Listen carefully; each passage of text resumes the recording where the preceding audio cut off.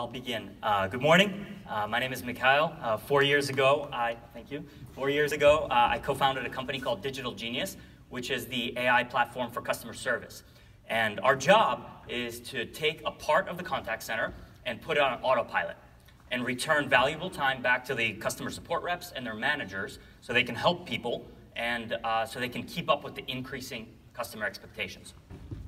And the question is why? Why, of all the wonderful and cool things we could do with AI, why did we choose the contact center, right?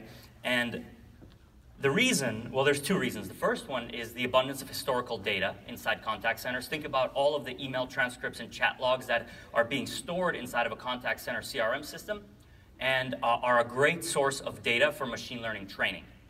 And the second reason is that today, let me just click, in 2018, customer service has become a proven competitive advantage. So it's very difficult to compete on price. It's very difficult to compete on product. So the companies that are rising and succeeding versus the ones that are not are prioritizing customer support and customer service as a way to drive their competitive advantage. And so another thing is happening, which is that customer support has always been a game of sacrifice. You have to choose whether you're going to spend more money or less money, or whether you're going to make your customers and your employees happy. And so today we're seeing machine learning and AI become an equalizer that's letting companies have both, best of both worlds, to remove unnecessary costs from their contact center while making their customers happy.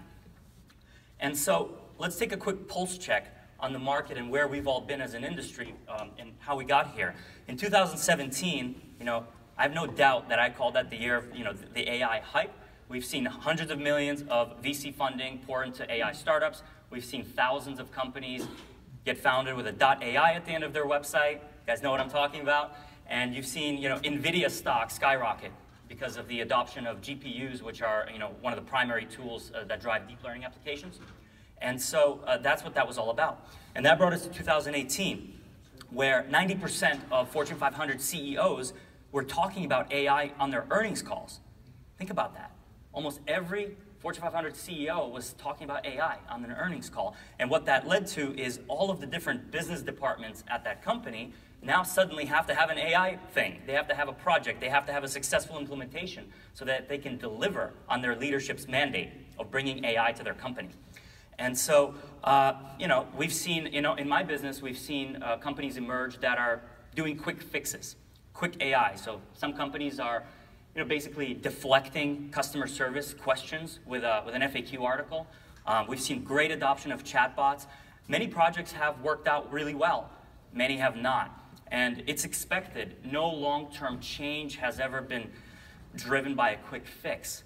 And so that brings us to 2019. And we're not quite there yet, but it's coming up quickly. And what we believe is that 2019 will definitely be the year of transformation, when more and more companies will actually put proper machine learning and AI applications into various business units, whether it's customer service or sales or marketing or HR.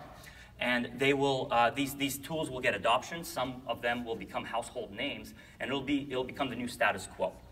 And so at DigitalGenius, we've been kind of at the forefront of this space. We first started with chatbots about 3 years ago.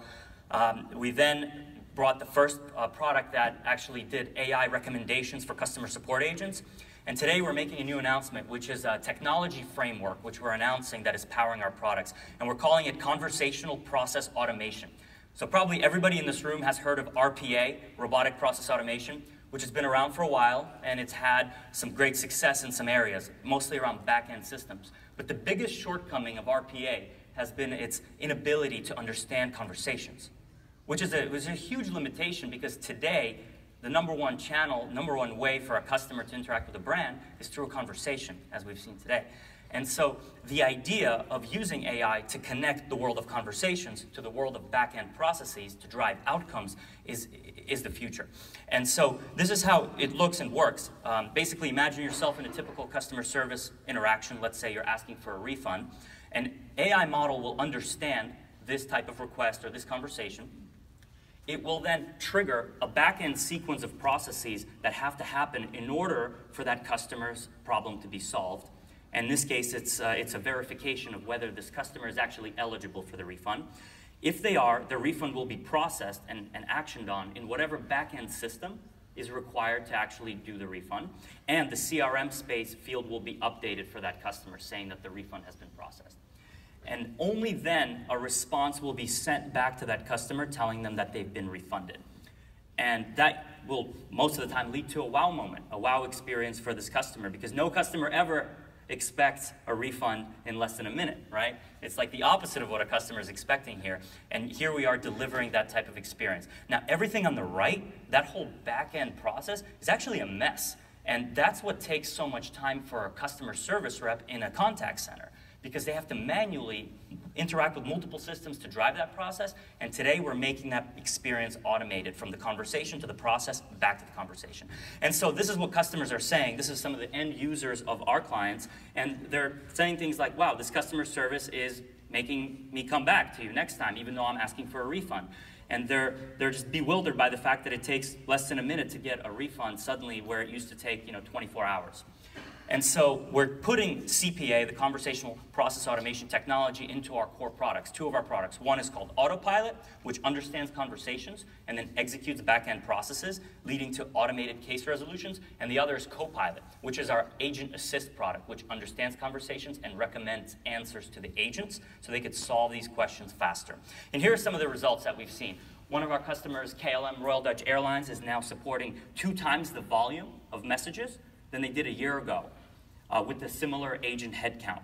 And they've reduced their case processing time by approximately 50%, which means that the travelers are getting answers faster and that their agents have more time on their hands to do other things.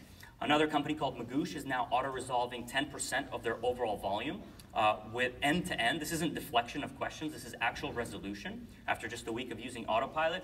And here's my favorite one. A company called Travelbird, which is an online travel agency, they've turned their contact center profitable, which is unheard of in the customer service space. Usually a cost center is now a source of competitive advantage for this company. And so we've brought this forward. We've also written a book on the topic. We have them on our stand, and if you want one, you can pick it up. If not, you can use the URL to get the electronic version. And the idea is that having conversations is not enough.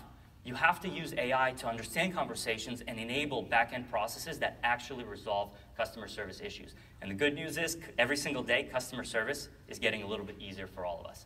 So thank you.